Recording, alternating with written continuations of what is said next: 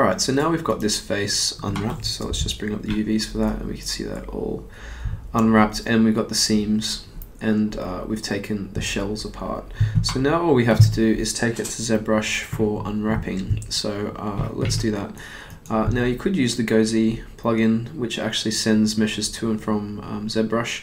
However, it doesn't like 5-sided polygons. Now I've got a few 5-sided polygons which Maya handles quite fine, but ZBrush doesn't like it at all. So a much easier way to do it if that GoZ doesn't work is to do it manually, and this is quite a good one to remember. Just export as an OBJ, so we just go export selection to the desktop, say as an OBJ, and if you can't find that OBJ just find that in the plugin manager, which is under Windows, settings and preferences.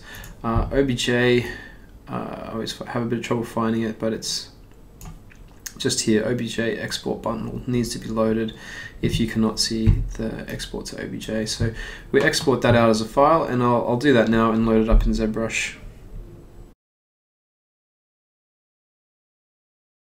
Alright, so now that we're in ZBrush, we just have to import an OBJ, and the way you do that, if this comes up, just click on the light box and we can close that.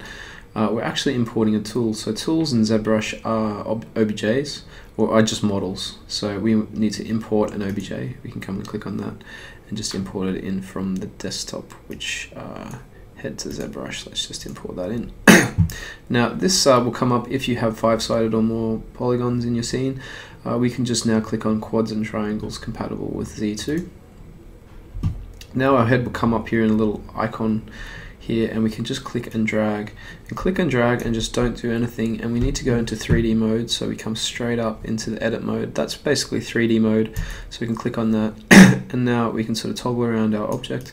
By mousing over and hitting F twice, we can center that object more into the center.